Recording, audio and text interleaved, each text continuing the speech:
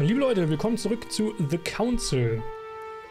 So, wir sprechen gerade mit Lord Mortimer, nachdem wir ihn von der Unschuld von Louis überzeugen konnten, über Louis de Richet, die Mutter von Louis. Also wir haben jetzt gesagt, dass wir davon ausgehen, dass die Mutter scheinbar irgendwelche geheimen Pläne hier durchführt, irgendwas im Schilde führt, dass sie irgendjemandem irgendwas will. Und jetzt kamen wir gerade auf Bonaparte zu sprechen und dieses Gespräch, dieses Angebot mit den Kanonen und dem Geld und so weiter und so fort, was zu meinem kleinen Exkurs geführt hat. Und Mortimer hat gesagt, er hätte erst mit Louis darüber sprechen wollen, bevor Louis mit Napoleon darüber spricht.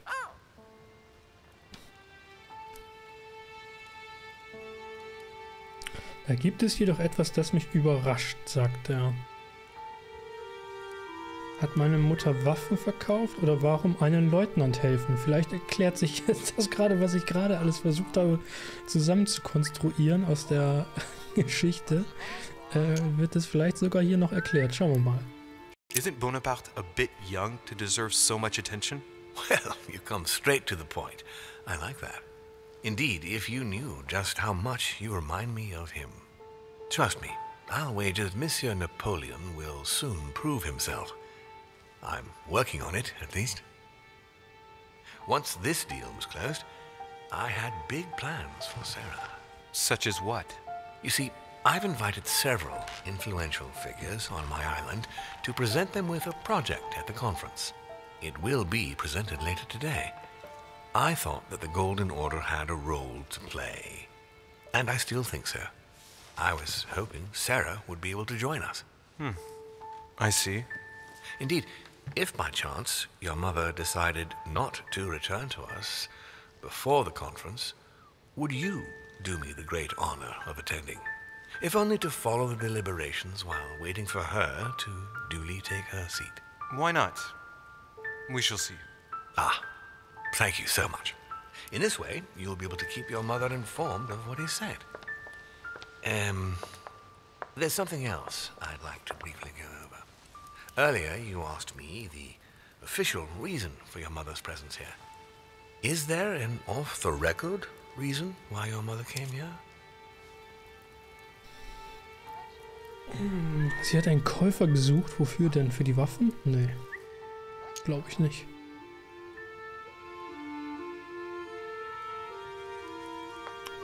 Tja, das mit Elizabeth können wir nicht ansprechen, ha? Schade.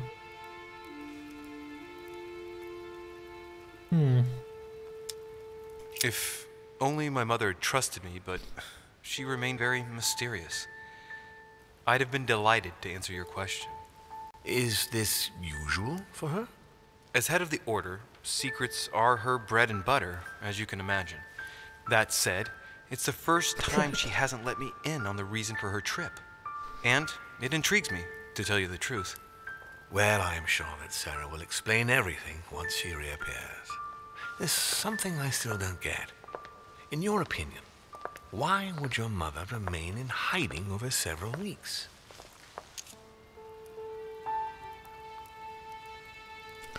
Vielleicht traut sie jemandem nicht, vielleicht hat sie etwas entdeckt, vielleicht hat sie den Verstand verloren.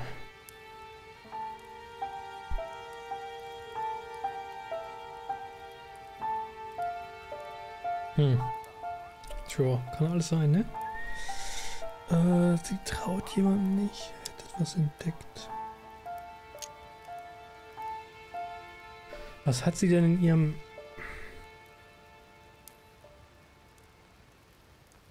Wir haben doch ganz am Anfang Briefe gelesen, die an dem Anleger waren. Hat sie da nicht irgendwas beschrieben gehabt?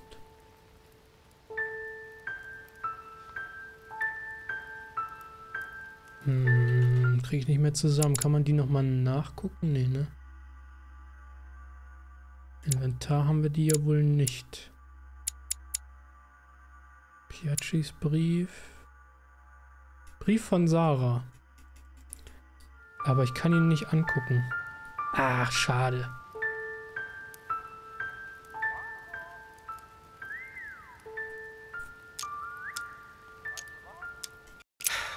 her not coming back to the manor after so long makes me wonder if she is wary of someone. Well, certainly. But whom? The only ones who were present during her stay were Sir Gregory, Duchess Hillsborough, Mr. von Walder, and myself.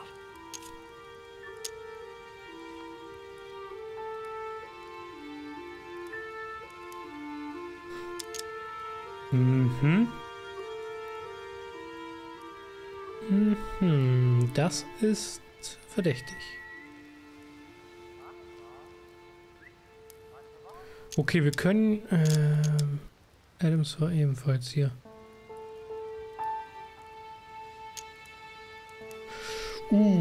Das gibt jetzt ein paar interessante Optionen hier. Also wir können sie alle... Wir können ihn auf alle ansprechen. Was spannend ist, wäre auf Elizabeth anzusprechen. Aber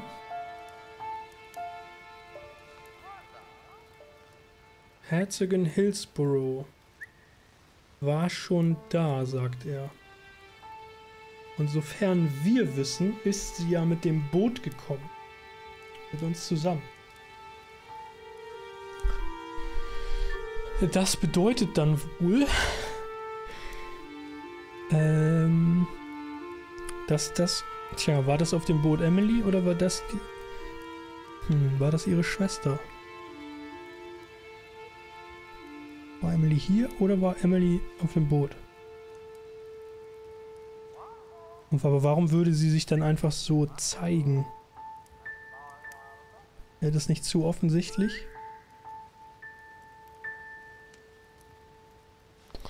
Sehr spannend, aber ich glaube, ich möchte ihn eher auf Elizabeth ansprechen.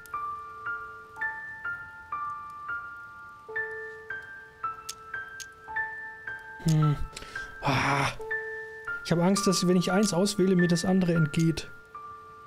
Was ist spannender?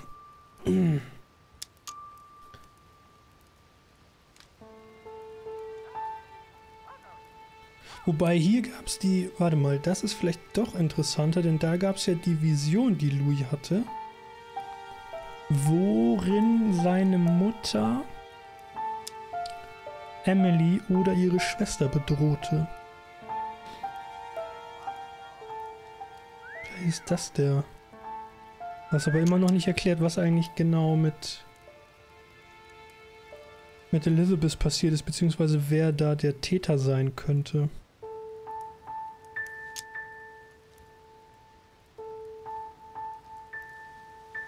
How did my mother and Duchess Hillsborough get on? Oh, very well, I believe. They spent a lot of time together. Without wanting to exaggerate, I rather got the impression that Emily reminded your mother of herself when she was young. The only thing I can tell you is that Sarah had indeed changed. At the beginning of her stay here, we enjoyed spending time together, solving the world's problems.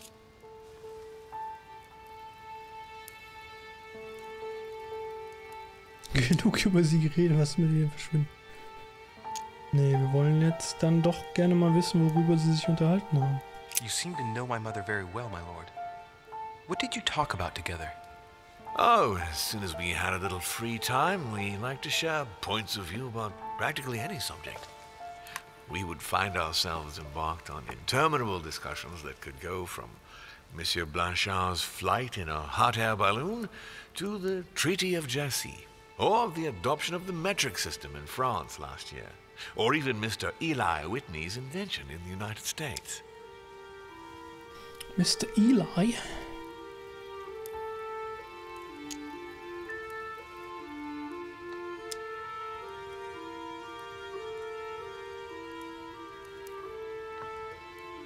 Tja, das metrische System. Da sind wir wieder bei der Französischen Revolution. Eingeführt auch als Bruch mit dem alten imperialen, royalistischen Maßeinheitensystem. Und dann gibt es ja auch einen neuen Kalender, das wissen ja viele vielleicht auch nicht. In der Französischen Revolution wird ein Kalender eingeführt, der der den Monat in 3 10-Tagesabschnitte unterteilt. Also eine Woche hat in der Französischen Revolution 10 Tage.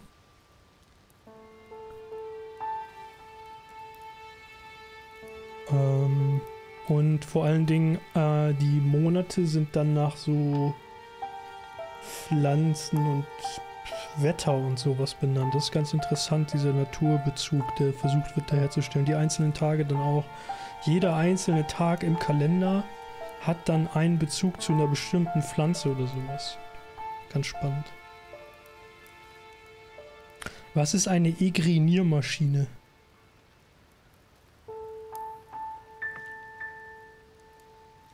Ich habe keine Ahnung. Aber lasst uns über den Frieden von Jassy sprechen. The armistice between the Russians and the Turks. Russia's come out of it having officially won Crimea, which gives it direct access to the Black Sea. And, at the same time, the Mediterranean Sea. I'm worried about the decisions Tsarina Catherine might decide to take. She's a woman who managed to get rid of her husband to accede to the upper reaches of power. Gaining access to the Mediterranean Sea remains her main objective. When she still had that dear Potemkin as her lover, I could always find out about her intentions, but those days are over.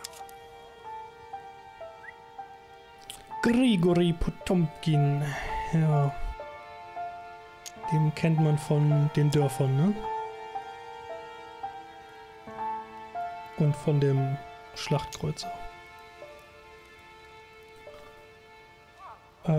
Und das mit den Dörfern übrigens, Potemkinsche Dörfer, wird ja im Sprichwort immer so gesagt, dass das quasi Täuschungen sind. Das ist historisch aber gar nicht unbedingt der Fall. Potemkins Siedlungspolitik in Anführungszeichen war ziemlich erfolgreich. Das ist eher das Problem, dass er sozusagen über seine Verbindung zur Zarin ja an den geltenden Bestimmungen vorbei operiert, ne? Jedenfalls hat Potemkin sich sehr stark für die Ansiedlung von SiedlerInnen aus Europa eingesetzt. Und also zu der Zeit sind sehr viele Menschen aus dem deutschsprachigen Raum und so weiter, aber auch aus anderen Teilen Europas nach Russland gezogen. Und da gab es einen sehr rigide ausgearbeiteten Plan, wie viele wohin, welche Berufe die können müssten und so weiter. Also deswegen ist das sprichwörtliche Potemkinsche Dorf eigentlich völliger Unsinn. Ich weiß nicht, ich glaube, das ist später erst während der Russischen Revolution sogar erst entstanden, aber will ich jetzt nicht beschwören.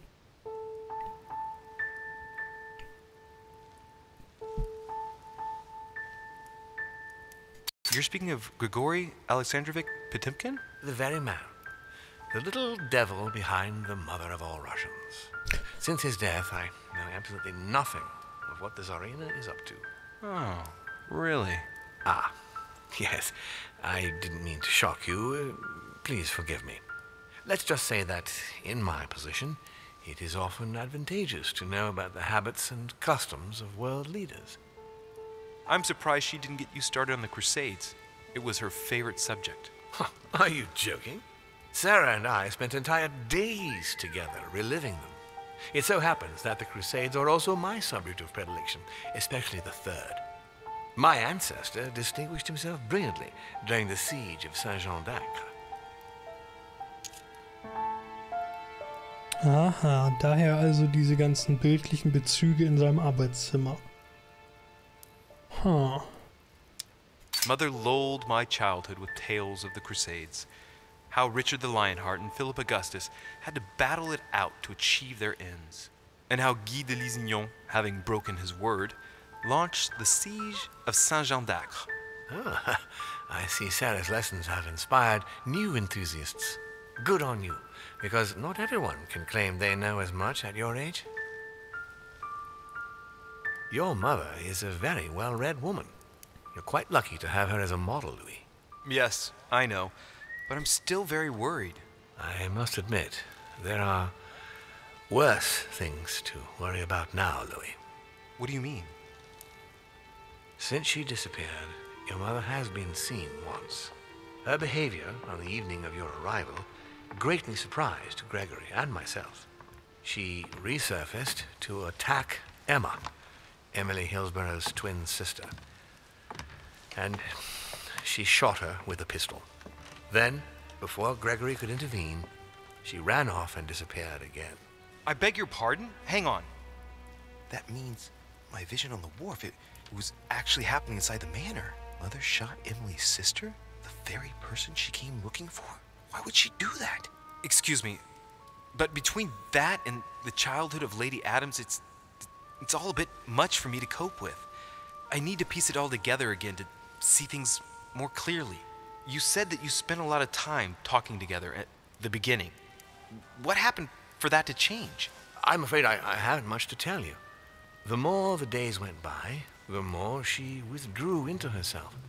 She never gave me an explanation, until the day came when she purely and simply disappeared. Where did she go when she wanted to be alone? She would shut herself away in a room we use as a box room upstairs. Would you allow me to go there? Naturally, Louis, of course. I'll send you a servant to open it. Thank you. One last thing, although I don't know if there is a connection. I'm listening. A gate was forced the other night near the wharf. Nothing serious, just a few small things damaged. Oops. Sorry, my lord, but I was searching for leads to my mother. I thought I was hot on her trail and didn't take any precautions. Well, you could have reported it to a servant. But never mind. I shall put it down to your ardor and anxiety. However, please try to respect my estate in future. I certainly will. Please accept my sincerest apologies. That's all I can tell you about the disappearance of your mother, Louis. I would like to have been more helpful. I shall stay on her trail and follow up any leads. Thank you. We will meet later on to welcome our last guest. In the meantime, I shall get someone to open the box room upstairs for you. Thank you. Ja, Godoy fehlt noch. Aber was war denn das für eine Bombe, die er da gedroppt hat, ey? Wahnsinn. Just opposite Mortimer's study. Sagt er so ganz beiläufig, ja, deine Mutter hat Emma erschossen. Okay.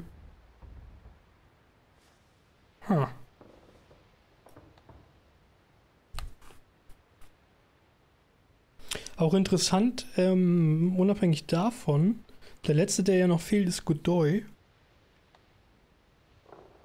Und der ist ja quasi der Potemkin, Spaniens, wenn man das mal so sagen will.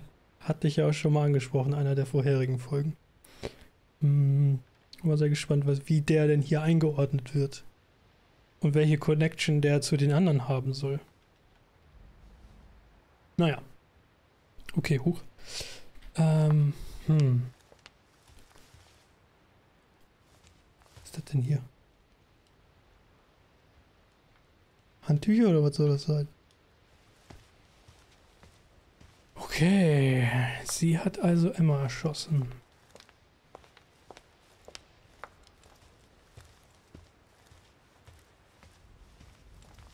Wo sind wir jetzt? Ach, diese Treppe war das. Ja, okay. Dann geht's da hinten rum, den Gang runter und dann zu dem Zimmer, ne?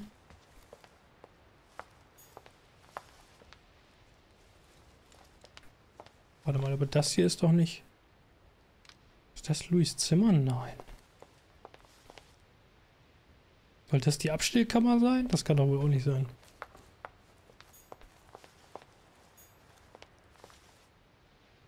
Der Johann, da dürfen wir nicht reingehen. Ich möchte trotzdem einmal nochmal rumschauen, ob es hier was Spannendes Neues gibt, wobei das wahrscheinlich nicht der Fall sein wird.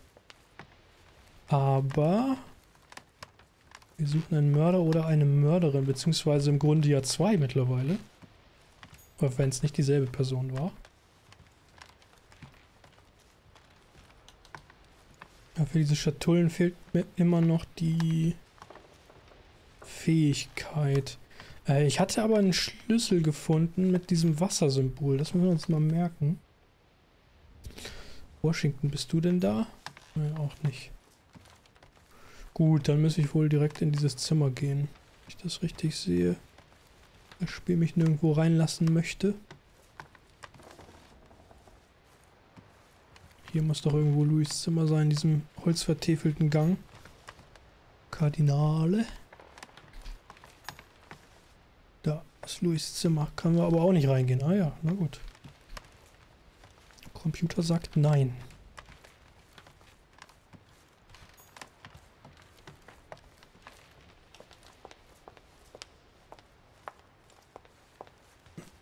Na gut, dann wollen wir doch mal zu dem besagten Zimmerchen zurück. Achso, kann ich denn hier rein? Nein.